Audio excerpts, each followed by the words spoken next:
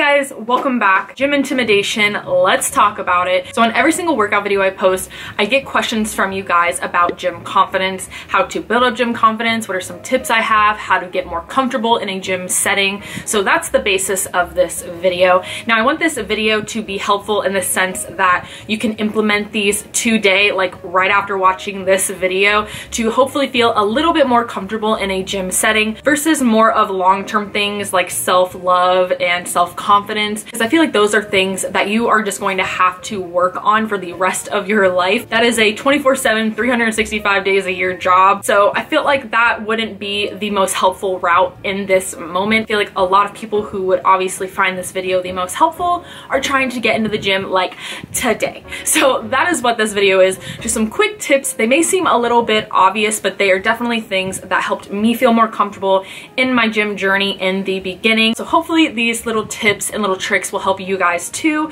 So you know how we do on this channel. Let's just get right into tip number one. What is going on? Tip number one, can you not see the obvious? So I did a little wardrobe change to show you guys tip number one, and that is get comfortable. Even though a gym setting is something I'm extremely comfortable in, that doesn't mean that I don't have days where I'm just not feeling so hot and I'm just not feeling it. We all know what times those are. When I go in my closet and I grab myself a big baggy jacket because everything I'm wearing is uncomfortable, I hate everything, you know, that time, put on some leggings and I'm already feeling 100 times better. Not having to worry about what you're wearing, how it looks, especially if it's an outfit that is new and you haven't tested out yet, if it's squat proof, if it stays in place, if it's comfortable to train in. Those have to be the worst outfits to go in, especially when you already feel uncomfortable in a gym setting. That is probably going to be one of the main things that you are focusing on the entire time you're training, and that is not what you want. And then I throw myself on a hat. Now I love the hat because it makes you lose a lot of that sight around you and what's going on around you. So it creates this tunnel vision so you can just concentrate on what you are trying to get done and less on what is going around you. And so for all of you who are trying to feel more comfortable in a gym, my first tip is definitely to make sure whatever you are wearing to the gym, you feel 100% comfortable in,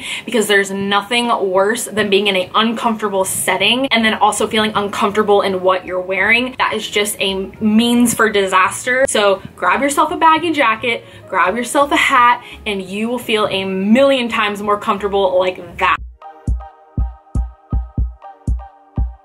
Now that we're comfortable, we got on our baggy clothes, we got on our hat, we are all ready to go, feeling comfortable, feeling a little bit better, but not there yet. So tip number two is going to be loud music. This may seem a little bit obvious, but I had to make sure I threw it in there. If you are feeling uncomfortable in a gym setting, especially if you're training alone, do not make the mistake of not bringing headphones with you and not having music on hand. Loud music is probably right up there with feeling comfortable in what you are wearing. Loud music allows you to zone out everything going on around you. You can't hear jack squat, and that is what we want. Take your headphones, whatever you got, go ahead, put them in, throw on your station, whatever music you love that's got you feeling good in the gym. Go ahead and start blasting yourself some music. I gotta even be honest, there are some days when I'm really just not having it, and I'll go ahead and put in my headphones and turn my music all the way up before I even walk into the gym. This right here has to be my number one most recommended outfit to wear if you're trying to feel more comfortable in the gym. If you've got all of this going on,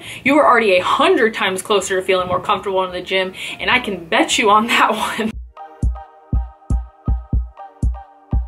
Little bit of a wardrobe change, and we're moving right into tip number three, and that has to align with probably the most commented thing on my workout videos, and that is, how is your gym so empty? I wish my gym was that dead, etc, etc. You guys, my gym is not that dead, it's not that empty all day, every day, because then it wouldn't be open because they would be making no money.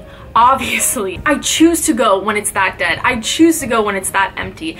Every single gym has a time of the day when they get a rush of people in. Usually it's the morning rush and the after work rush. Obviously this is gonna vary upon gym, but I choose to go at a time of the day when I know my gym is going to be the least busy. So all you have to do is go in and ask the owners or ask somebody that works there, hey, when are the least busiest times in the gym that you notice. When you're signing up, you can ask them that. Even Google, I've noticed with a lot of businesses, you can just type in the business name on Google search and it'll also not only pull up all the information of the business, but usually there's a little thing that shows you a chart of when that gym is usually likely to be the most busiest. And according to my gym, I checked, it's pretty accurate. So you can even go by that if you don't want to ask the people that work there. But you guys, go to the gym when it's not busy. That way you'll feel a little bit less intimidated to go in different areas of the gym that you may feel more intimidated at. Usually that's the dumbbell section, the cable section, like the weights area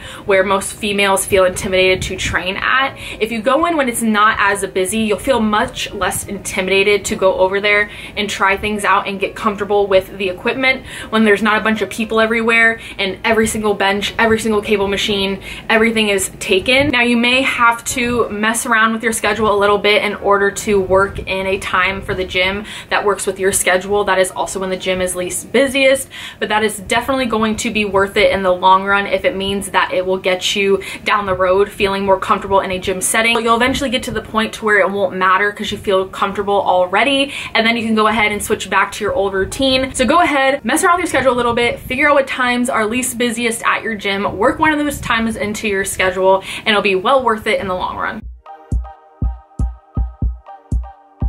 Tip number 4 is definitely another major one, and that is to make sure that you go in with a plan. As fast as you sat in that car and decided to just walk in that gym and wing it and go into an uncomfortable situation with things you're unfamiliar with and got no idea what's going on, will be just as fast as you will turn around and walk back out of the gym and get back in that car and go straight home. You want to have something that you can follow along with that gives each minute that you are in that gym purpose and gives you something to focus on and concentrate on, because not only will that give you more confidence in what you are doing and that you know what you are going by and that is something that you should be doing, but also again it gives you something to focus on, so that way you're focusing less on everything else going on around you. So whether you need to get a plan from somebody who is reputable and that is actually going to create you a good plan that will help you reach your goals, follow along with my videos on my channel or somebody else's, just make sure that you have something to go by that you already had pre-written for yourself in your phone or pre-written by somebody else for you to follow. So that way, again, every single minute you're in that gym has purpose and it gives you more time to focus on you and less to focus on everything going on around you. Last tip I'm going to give you guys is something that you'll have to develop over time, but you can at least start today, and that is to get to know the staff at your gym. Whether that is scheduling a few personal training sessions with a trainer there, creating small talk with the staff, getting to know some of the staff members that work at the front desk a little bit better, or if you work at a smaller gym like I do, introducing yourselves to the owners or who works there. Whatever you got to do just to create a more familiar face in the gym setting. This is mainly a really big one if you train alone, if you don't have like a workout buddy or anybody with you. Nothing is worse than being in a place that you don't feel comfortable and not knowing anybody around you. So at least building that relationship with the staff, with a trainer there, with just somebody there, so every time you walk in the gym you see a familiar face, or maybe there's somebody in there that is always working out in there every single time you are. Go up and introduce yourself and just create small talk and conversation, and you may get yourself a workout buddy from that. But think of it like the first day of school when you were like in elementary school or middle school. The first thing you did when you walked into a new class on the first day of school was look for anybody that you recognize and know to sit next to, just because it made you feel a little bit more comfortable in that classroom. It's the same thing. Next time you're in the gym, or if you're about to sign up to a gym, get to know the staff, get a few personal training sessions, get to know a trainer there, or if somebody is in there working out every time you are and they seem friendly, go ahead, introduce yourself. Just find yourself at least one person in the gym that you can get acquainted with, at least on a hey, how's it going basis, and I promise you that'll help you at least feel a little bit more comfortable. And so those are the 5 tips I'm going to leave you guys with. Get comfortable, get your baggy hoodies, your baggy t-shirts, get your hats, get your loud music, figure out the non-busy times, get a plan that you can follow and have some direction with, and find a familiar face in the gym if you don't have somebody to train with. If you just even apply just one of those things to the beginning of your gym journey and trying to feel more comfortable in the gym, I promise you it will help at least a little bit. It definitely did for me, and the combination of all of those is like a home run win. Definitely will get you on the road to success and feeling more comfortable in the gym. So I really hope you guys found this video helpful. If you did, make sure to give it a thumbs up and subscribe if you haven't already, and I will see you guys in the next one. Bye guys.